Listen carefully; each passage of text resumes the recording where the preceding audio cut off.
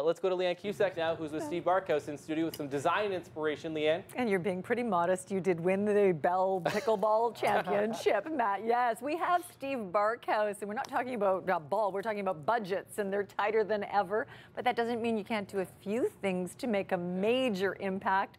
Steve Barkhouse is all about the impact, and today we are talking tile, but you always bring a room along to show the inspiration. It's so nice to have you in the studio with us again. Well, thank you. It's great to be back. Yeah. We brought a room along just to show some small renovations that can make a big impact. And that's exactly, I mean, you and I were chatting in the commercial break just about what it's like for everyone when you're budgeting, and when you're, going to a site, you have to plan a budget for a job. So it's tough. You know how everyone's tightening and how the prices are changing. So let's look at some images to tell a story, a blank slate, so to speak, Steve.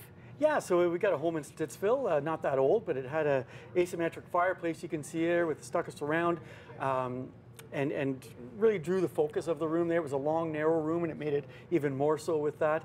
In that left corner, you saw a little closet. The clients had decided to put the TV on wheels and slide it into there, but as life changes and television becomes more popular or needed, they wanted to change it up. So there's the after. Whoa. We took it from asymmetrical to making it a more balanced room. They just redid the backyard, and it's gorgeous. So we're trying to get the focus over there. Some beautiful tile on the fireplace. We got a floating mahogany shelf there, and then 2 floating shelves you'll see in the next picture on the side. Oh, we missed it, but anyway, we built a little workstation so to work from home over there, repurposed the old island. So this is the old kitchen. You can see the old island in the middle there. It was oriented the wrong way, and again, made that room feel very long and narrow, dark. So this is all the same space, an open room. So we looked at the fireplace at one end, and there is all of that natural light at the other end, and this is the kitchen that you're transforming. That's right, yeah, and you can see how dark it is, and then there it is, boom. Pretty. Yeah, isn't that nice? So again, just reoriented the table, so just turned it 90 degrees. Made that feel like a room in that we put 2 pendant lights in there. You got the banquette chairs, which I love, at the table. And then we took the island out, repurposed the top in the workstation. There's the island there. So now we have room for 3 because there's a family of 3. There was only 2 before, lots of storage, and that beautiful waterfall finish in the quartz tile, or quartz top. Steve, we've had you on, throughout the pandemic talking about how homes have shifted, and with so many people still working from home, you have seen a shift in the needs. Absolutely. So we took what was a small island and made it a big workstation. We took what was a dark kitchen and made it bright. So we used the tile there in the herringbone pattern, just a subway tile.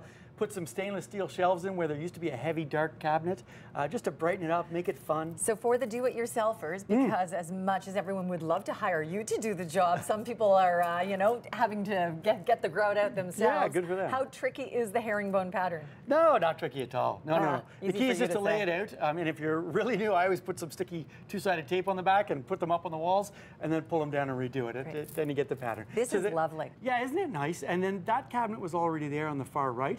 It was a storage area, and we painted the bottom cabinets white. They used to be the wood color, and it just brightens everything up.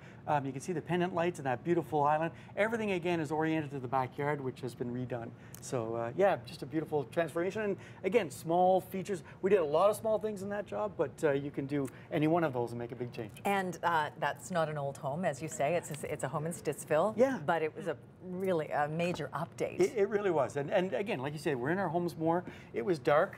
It's now bright and airy and fun to be in.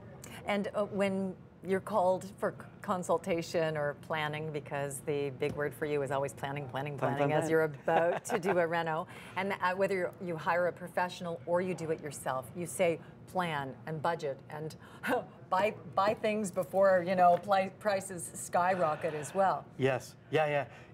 Buy your box of tile.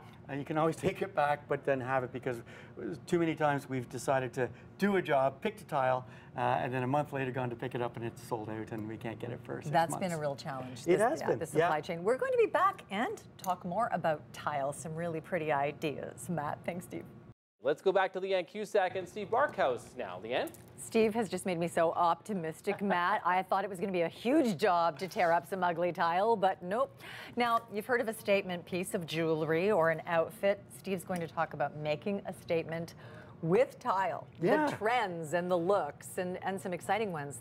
Having fun with it. we were just talking about paint, and now you can get any color of paint. But the tiles are the same thing. We can not only get any color, but we can get any texture. We've got some classic subway tiles here that we can look at that have the texture right on them, as opposed to the flat ones that we have. You can take that subway tile, you can get any color in the rainbow, and then we can orient them, whether it's a half, a 1/3 separation. We've also got... Or the herringbone one that you showed herringbone earlier. one, yeah, absolutely. I can't or do this that. honeycomb one for the floor or for a backsplash. Yeah, and we're getting retro lines in the tiles now so that you can really play around with those. We can spin those around and make it a starburst or a flower, however you want to imagine that. We've got a picture coming up that will show that a little more clearly. Okay, I have to say, we are of the same sort of vintage, and seeing this pink tile does really remind me of childhood. Probably the same for you. Yeah, for sure. Avocado tile. I can't tell you how many bathrooms we've gone in and seen that tile, and it's now back. Oh, in a different way, though. Yeah, absolutely. So well, different style, different size, and different orientation. Let's look at some of these photos. Yeah. And that is the classic subway tile. There you go. There it is Love with the gray grout, and that's on the half. That's an elongated tile, but yeah, on the half. That's never going to go out of style, though. Well, how could it, right? How could it? And again, but you can have some fun with it. You can separate it a little bit. You can turn it. Here we go with the herringbone. Again, that elongated subway with the herringbone style that we had shown in the other picture. So just a fun, and you know, it's not overpowering in the room. There's our starburst that we talked about, so the tiles that we showed, and that's in the starburst or flower pattern in the back, so really brightens up that kitchen and makes it fun and just a great place to be in. Oh, how about something a little more dramatic? Gorgeous. Yeah, so bold, be bold with tile. Have some fun. Again, we got all of the fixtures now. We can get in black. You can see the black tile on the shower, the very cool tile on the floor, and the black cabinets. So the black and white's a huge trend for this year. Super, yeah. We've got some tiles to show there that are just coming out. Swanky shower is, and what do you call it? It's an accessible shower, but there's another word for it. Yeah, well, it's seamless. Yeah, seamless. You just roll right in there, roll in shower. Yeah, and accessibility doesn't have to be institutional. Look at that, it's absolutely gorgeous. And Steve, you're a thoughtful man, and the reason that you wanted to share the tile tips right now is you say there's like a window before Christmas where you can actually get something like that done. Well, we just finished Halloween, and we're going to have a whole bunch of people in our house in a couple of months. So why not take a weekend, and that's all it should take, to do a tile job, to transform a room.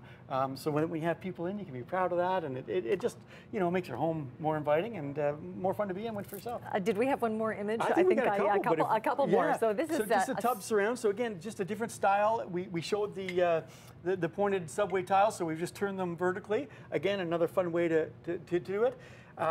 We've got the hexagon, there's only 6 sides on that. Hexagon tile that is split down the middle. And the more you look at this, the different patterns that you'll see come out of it, it's really cool to be in. Kind of Escher-esque. Yeah, and then just taking that hexagon tile, meshing it in with, you know, the black, the white, the gray, and all the wet areas. So it comes from the front door to the kitchen, but then, yeah, tying it into the hardwood floor instead of the transition. So you use the tile to create sort of a path and an undulating kind of path that no straight lines in that place. No, there's not, and that's what's cool. And just a quick tip with the last slide there.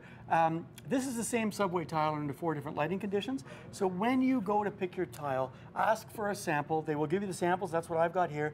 Take it home, put it under the lighting conditions that you're going to have it in, because that slide showed the same tile under 4 lighting conditions. So that may mean you choose a completely different color. Absolutely. It went from gray to a soft brown. Yeah, you really want to do that. Wonderful tips. Thank you so much, Steve. My pleasure. Always great to have Steve Barkhouse in the house, and some great ideas. Do you know how many people will be tile shopping this weekend? I hope so. You may cause a few disagreements in some households, but I'm sure that a lot of people will have, you know, very happy results. Matt, maybe tiling this weekend?